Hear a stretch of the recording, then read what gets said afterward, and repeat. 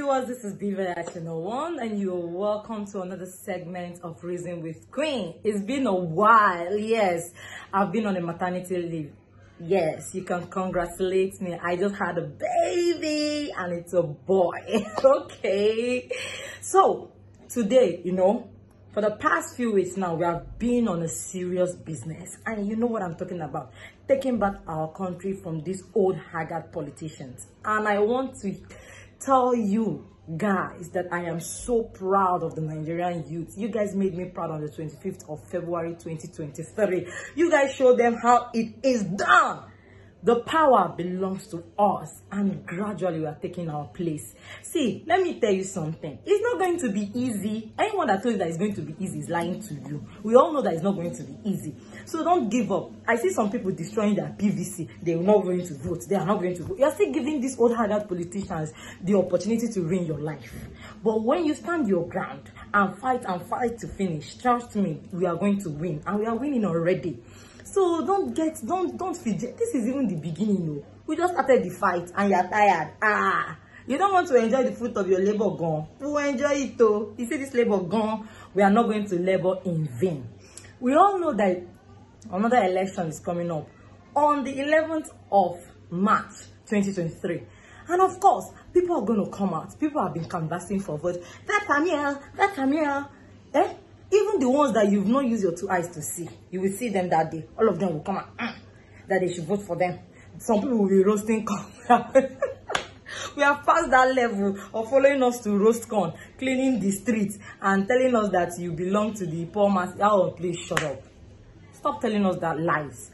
We are no longer interested in them, because we all know that when you get to that place, you pretend as if you don't even know who put you there. Look at what Soludo is doing.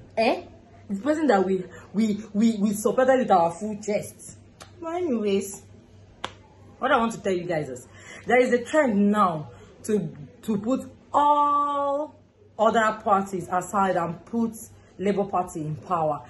In as much as this is a brilliant idea, and it's actually working, because a lot of people won the election on 25th of February. I'm telling you the truth. Even people that we don't know, even people that did not even campaign, just that wing of glory of P2B, flew on them and they won the election.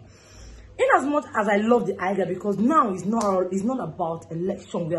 We're talking about revolution, and the revolution is really getting tougher. It's hitting them. Yes, a lot of them are scared. We have retired most of them, and we are glad we did.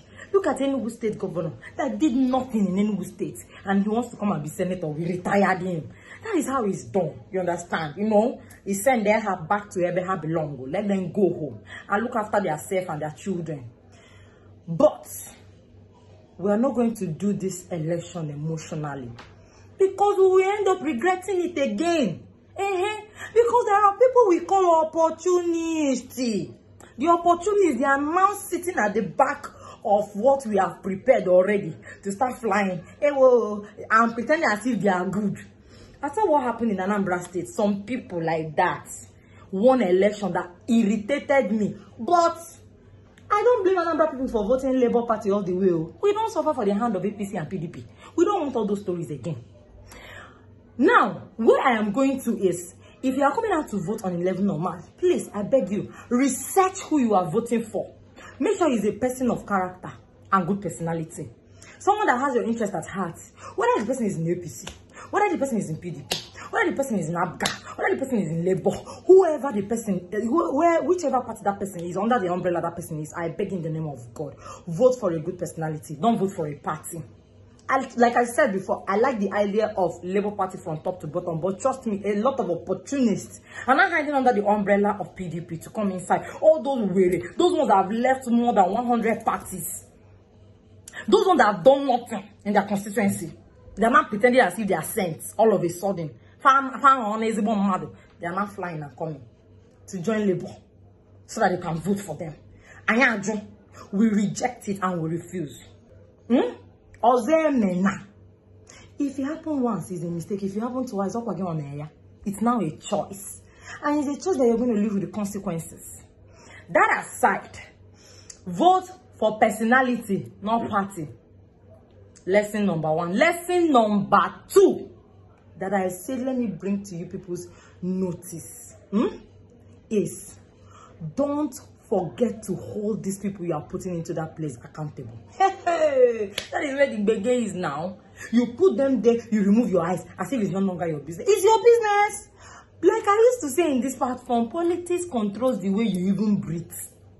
After air is politics, so that is what actually say what is going to happen in your life down to your bedroom. So you have to hold these people accountable. You put them there. Follow them on social media platforms. Ask questions. Follow their manifestos. Know what they promised. Anyone that has fallen short of, remind them.